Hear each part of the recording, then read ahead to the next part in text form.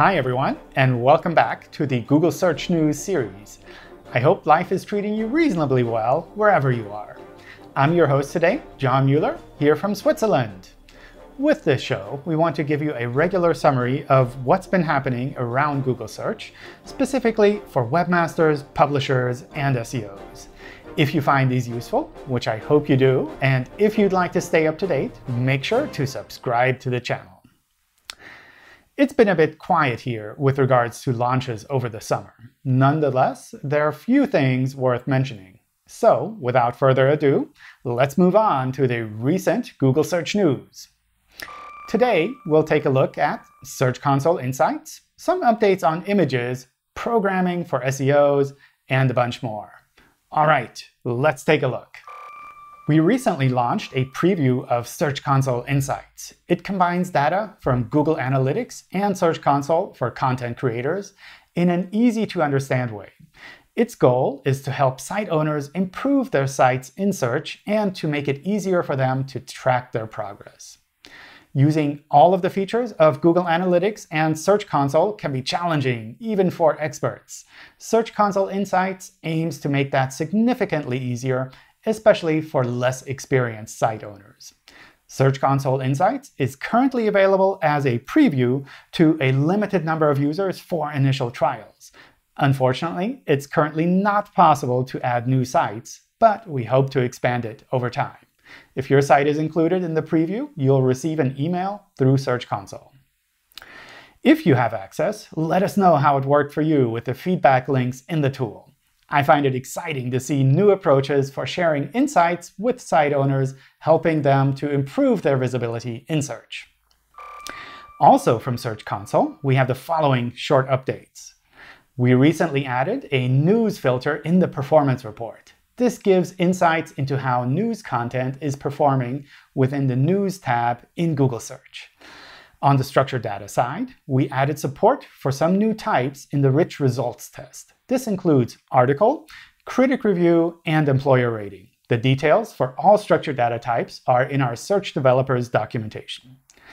Finally, a while back, we added support for domain properties in Search Console.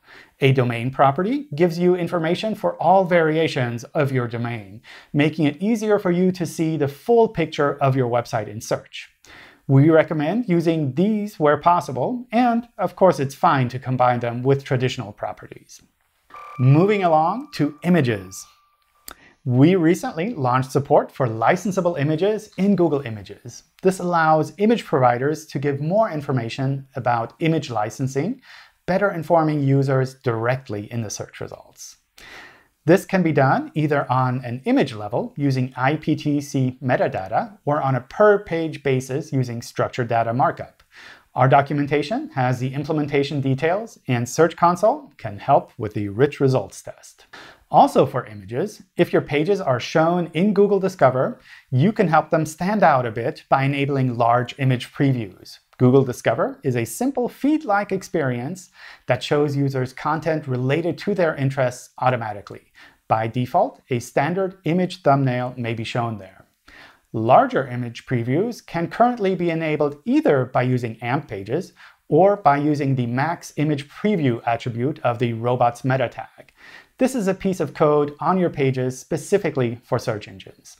Updating the robots meta tag can be a challenge depending on your website's configuration, so it may make sense to check with your site's developer or administrator to find out more. Our robots meta tag documentation is linked in the description. Slightly different than the usual news, and I realize it's hard to classify any news as usual nowadays. Let's switch gears for a moment. One of the trends we've recently seen is SEOs starting to look at programming, or look at it again. Back in the early days, many SEOs came from website development, but over time, things have changed a bit. In the meantime, we're seeing more folks try out Python, a programming language that's usable even within a browser. Python can be useful for a variety of SEO and website tasks. While you don't need to know Python in order to be a good SEO, it can be useful. And in general, understanding any programming language makes it easier to understand better how search engines, web servers, and the internet all work, even if you don't write code often.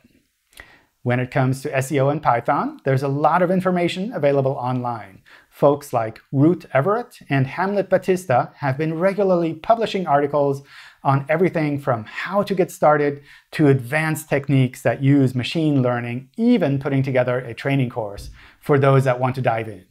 They regularly post about these topics on their Twitter accounts, so it's worth checking that out if you're interested.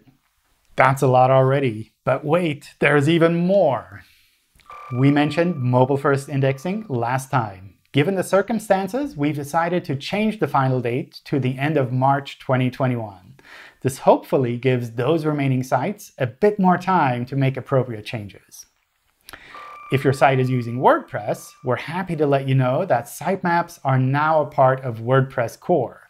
This means that any website using WordPress will be able to submit a sitemap file by default.